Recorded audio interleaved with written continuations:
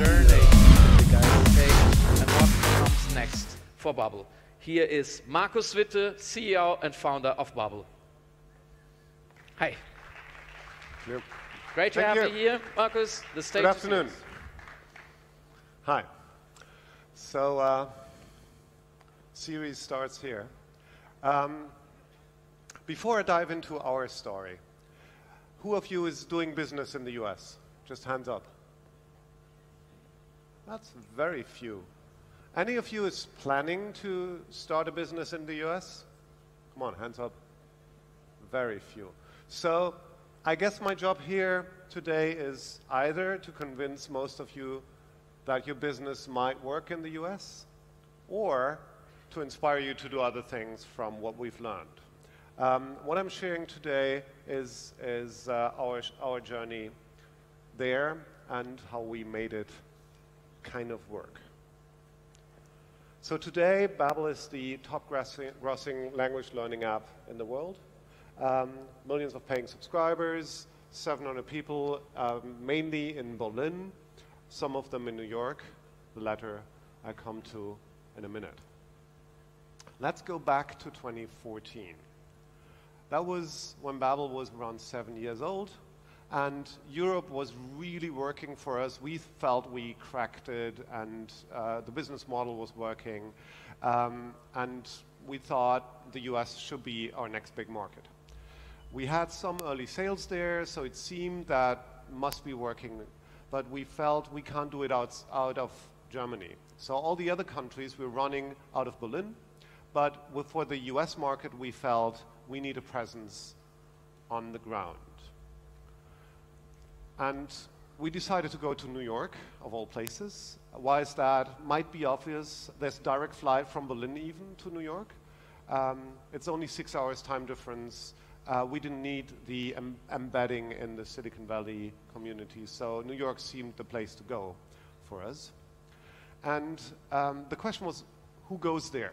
So we thought about different approaches, did some scouting, and then I came to the very strong opinion that we need a founder on the ground. And there was two of us who could go, Thomas and I. Thomas, an engineer, me, a marketeer. I was the CEO at the point in time. Thomas was the CTO. So who of us would be going?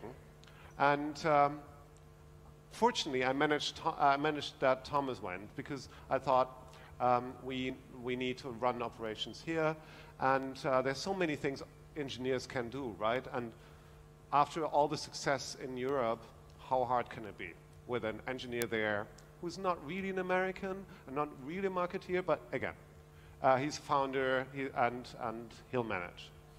And back home, everybody was excited. So this must work, of course. Bringing language learning to the US, it felt like the natural thing, and we were big here. They would immediately recognize us there.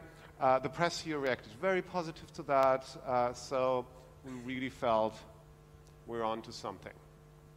And again, how hard can it be once you made it in Europe?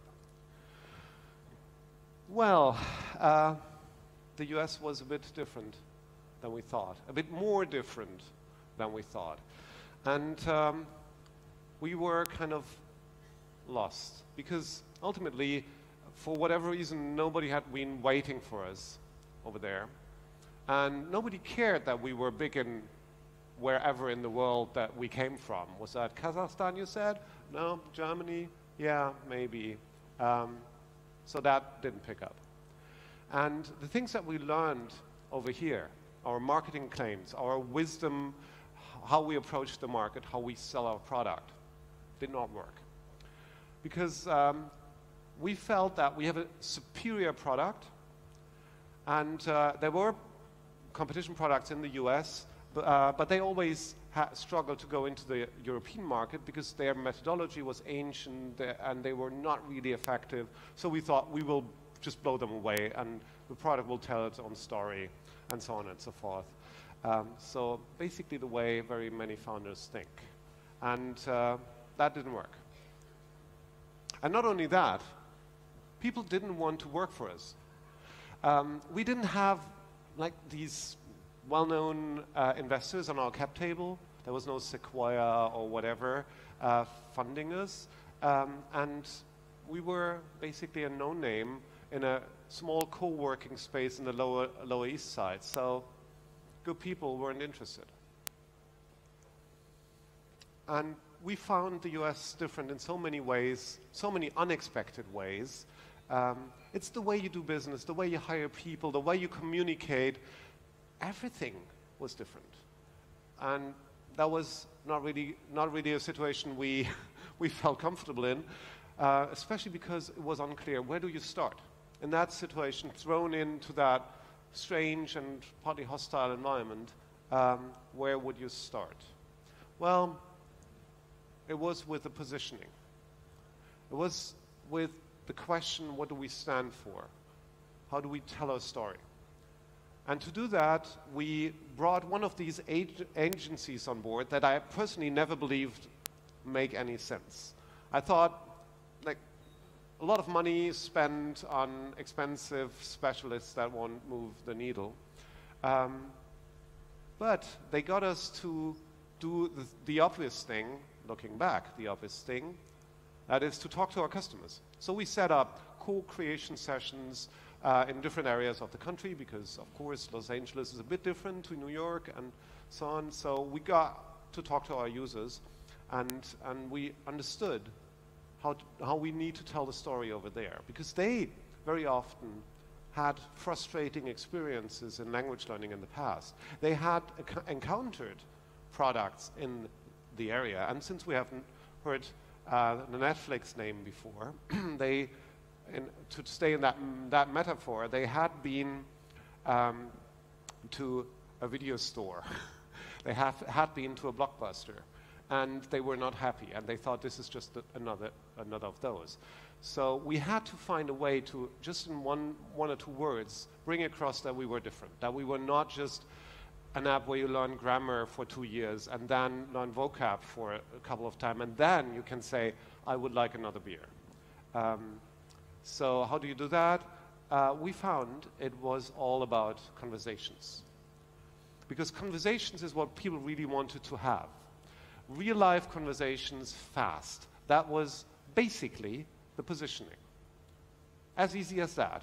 And me personally, when the agency came back to us with that claim, I thought like, yeah, so we spent all that money for that? Really? You serious? And still, we rolled it out, of course, the money was spent, so let's give it a try. And to my and many of our team's surprise, this piece of positioning actually made a difference. Suddenly, we felt that there's an inflection point and sales were picking up. So something slowly but surely started working. And that was almost 2 years down the road. It was when Thomas and his family, with now an American son, needed to go back. And that was the moment where we made what you could call a key hire. Because we had to find somebody to take over from Thomas. And again, we worked with one of these agencies that I always fail to believe in, a headhunter. Why would you need those? Well, if you're no name in a foreign market, you need them. You need the network. And we felt we don't need a country manager. We don't need a general manager, US or whatever. We don't want somebody to report into headquarters. We felt we need a CEO with their own board, with a proper budget, and a more or less independent governance from headquarters. So we set out to find that person, and we found Julie Hansen, who had been the COO of Business Insider for quite a time, and in the minute we met her, we felt she's the right person to take this from good to great. And she was. From that inflection point where sales started to come in, where we were still in a small co-working space in the Lower East Side, and I'm not talking shiny WeWork. not as nice. She took us, or she took the team through a tremendous journey and to what we could call success. We already heard 1 million subscriptions last year, paid last year. That's quite a big number, especially for the US, especially for a country where people are not thinking they want to learn languages so much. So that was a huge milestone. And we're now in the mid-30s in brand awareness. We started with 0. Today, people actually know us. If you talk about Babbel in the US, people recognize it. So it's a completely new experience. We now have people who want to work for us. We have very, very senior people actually actively applying, would you have a job for me? Never heard of. We thought that would be impossible in the US. Now that's kicking in. We are still growing in the 3-digit numbers, and the US in new sales is now our #1 biggest market. So this combination of having a founder there who can transplant the spirit, the culture, the way of doing things, the self-explanatory things over there, set up a team, and then finding a high-powered local CEO was what worked for us.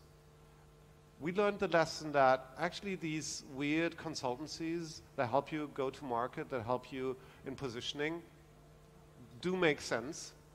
These headhunters can help if you're unknown and nobody wants to work for you. So that whole journey, which is not by far ended, because I think we laid some foundations there, but there's a lot of battles to be fought, and it is not the end of it. The positioning that we have took us from there to where we are. For the next leg of the journey, we might need something different. This is still early days, because 1 million subscription in the US is a drop in the ocean.